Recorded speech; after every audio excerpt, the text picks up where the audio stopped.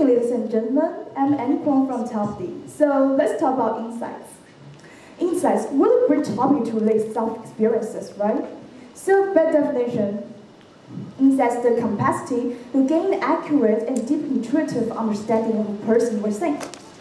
So I'm sure everyone present in here have the experience of self-question. The questions like who we are, what's the meaning of life, and how do we define ourselves? Those questions must bother me so much. So I want to share the stages of my life, how I perceive insights of ourselves. Actually, all thinking began with a story about my mom's friend. She's a university teacher. And you know what is most important for a university teacher? Is the insurance of the periodicals. Like there's not normal access of write about. Like let me ask a small question. Does anybody choose the chemistry here? Please raise your hand.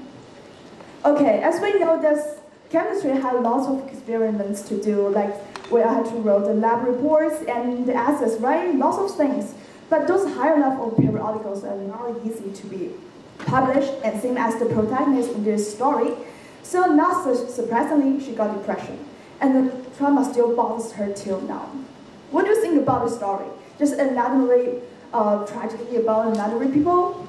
Well, through this story, I learned how our life precious is, and therefore, I will prove the possibilities in our life, just more than depression and trauma. So where this thing talks about the excessive exploration of spiritual world will lead you to nihilism.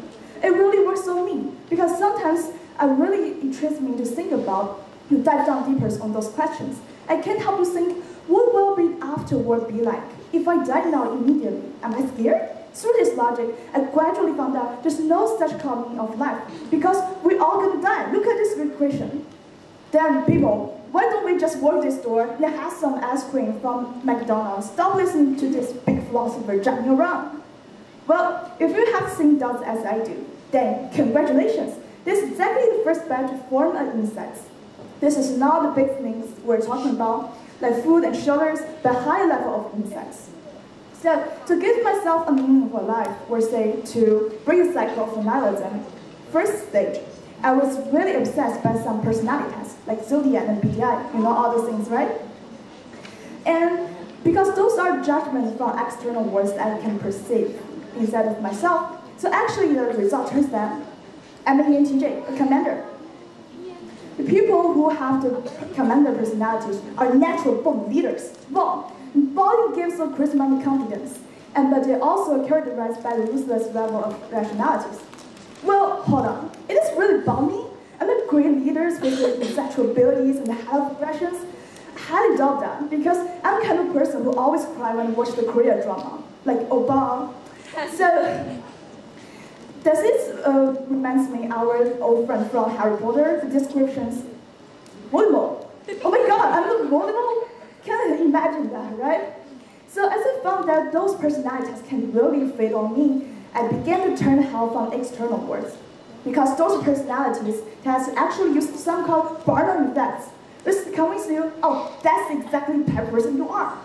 So I began to turn to a knowledge I want for help, a book for help, which is The Birth of Tragedy. In that book, the Greek philosopher Nietzsche wrote a story about the king and the elf. The king Midas, one day, he was searching the elf in the forest and asked him, what is the best thing for human? Think about these questions. And elf firstly responded him in silence, and then he asked him, poor mortals, the offspring of suffering, why do you force me to say the things that you'd rather not hear? The very best thing for human is not having born, not to be, and to be nothing. But the very second best thing you still can achieve, which is die soon. Here we go. I was trapping the cycle of nihilism again. As I mentioned before, I want to break cycles of the nihilism and prove the possibilities in our lives. So, taking myself as an example, I'm a grade 12 student, obviously, and I have been through the college application seasons, and I have to say, those times for me just like hell. Because do you know this every first thing I do in the morning is get up and check my Outlook, email. So there's any generous universities that offer me the admissions, oh my god. But sometimes the results turns like, oh no way, another reject. I can't help this anymore, But actually, If you think that college application is really important for me, that's for sure. Because the logic is not like that. If I didn't go to a university, I'm doomed. No, it's not like that. Because there's so many paths leading me to success. And getting on a good college is just one of them. So if we take being rich as one of the criteria to success, I would definitely make lots of money if I sell 手抓饼 nearby our school, right? Because I'm not saying that our school canteen tastes bad, but I was sure lots of students and teachers will come to my business. So what I want to emphasize is that there's all roads lead to the room, and everything happens with a reason. Don't just think our birth is just another expression of fatalism. Oh, all right. So to break the cycle of nihilism, or say to give himself a meaning of life, there's two questions left to be answered. The first one is, what does my current role signify? And secondly is, am I living for others? So let's firstly come to the first question. What does my current role signify? Well, if you look at the questions proposed before, it is not fear of death I'm afraid of, but fear of loss self-consciousness. I won't be able to think, I won't be to respond things that wrong me. So on that basis, I fear death. But if we think things from another side, as long as we are living, we require things, there's no such called denying of the meaning of life. Because the meaning of life is right here, thinking, which proves your existence as a whole. So on that stage, I learned, I think, therefore I am. It's such a powerful sentence that breaks all imaginations, both by depression and trauma. And the logic is very simple. Don't go gently into dark night. Don't fall into darkness. Because all perfect things happen on the basis when you're living. So once we solve the questions of distance, now we came to the stage 3. Am I living for others? Actually, it's a very interesting question when I look at the Merchant of Venus written by Shakespeare. And he says that everyone in the society has placed their own rules, and life is a huge stage.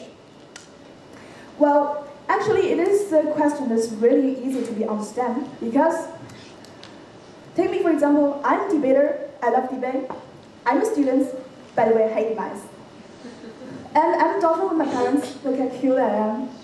And I have English name Annie, and I also have a Chinese name Kuang.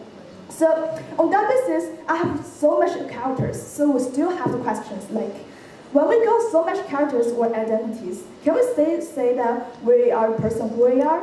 Or say, when all the external responsibilities are straight away, am I still living for others or just for myself? Well, let me give you another example. In March, I was volunteering to join the IB exhibition program. I was chosen by Mr. West, same thing. I had just great opportunity, but I have to say it's a very painful process because we need to make the posters and make a video with the most understandable questions for our audiences. And I was sitting by the posters, and I was like, oh, this is a business management. Come to our courses. You can get a 7. Yes, come on, choose it. But actually, it's just very big fake smiles on my face, and it sounds really silly, right? But as you have enough insights, we'll find out the human relationships are so interactive. When expressing the knowledges and experiences, you as audiences are also giving me the positive emotions back to me. So on the process, I really enjoy it. If you ask me if I had another chance to join this program or not, the answer still be yes.